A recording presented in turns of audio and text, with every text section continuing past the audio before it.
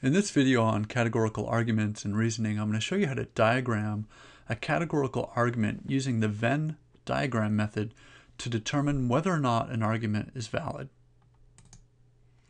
You need to already know how to diagram the four standard categorical claims, and in particular for the argument that I'm about to do, you definitely need to know how to diagram an A claim.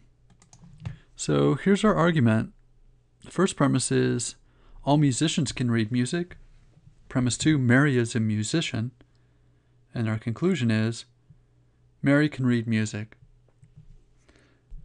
The first thing we need to do in identifying whether or not a categorical argument is valid is we need to identify the terms involved in the argument. And we start with the conclusion.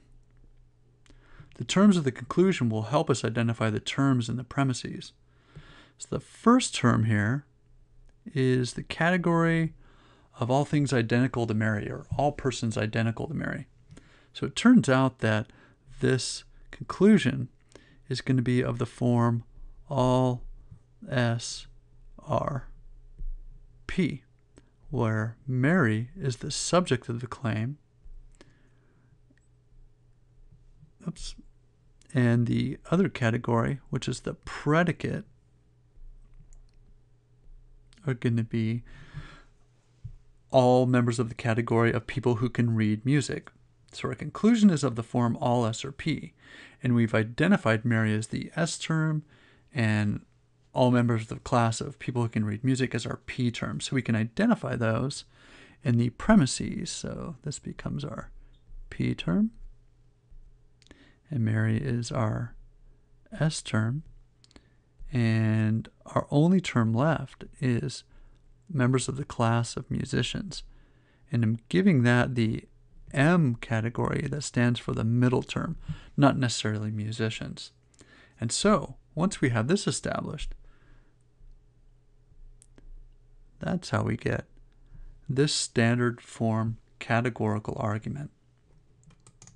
And so the next step is to diagram each of these premises using the Venn method to determine this argument's validity, whether or not it's valid.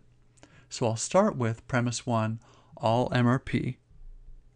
And we know that from being able to diagram the A claim of the form all S are P, that this is the region that needs to be shaded out to correctly diagram all M are P. So I'll go ahead and fast forward through that now.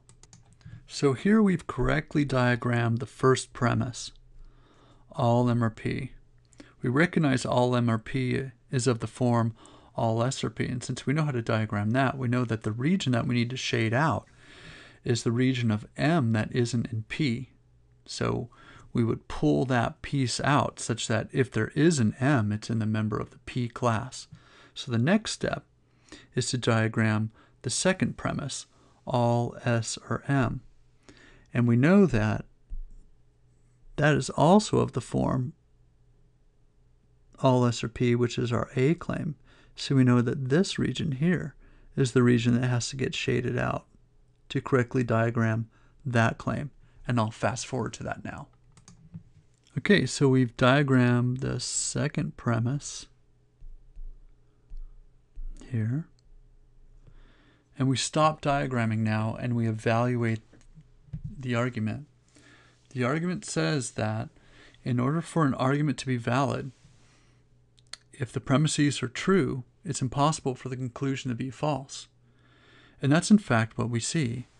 This is a valid argument because after we diagram the premises as true here, it's impossible for S to be anything other than a P.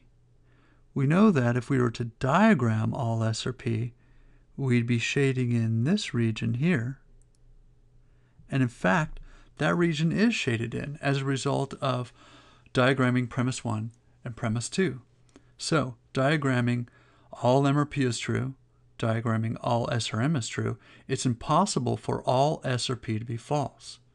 That's why this is a valid categorical syllogism. This is a valid argument, and we just showed it. Every S that exists is a P.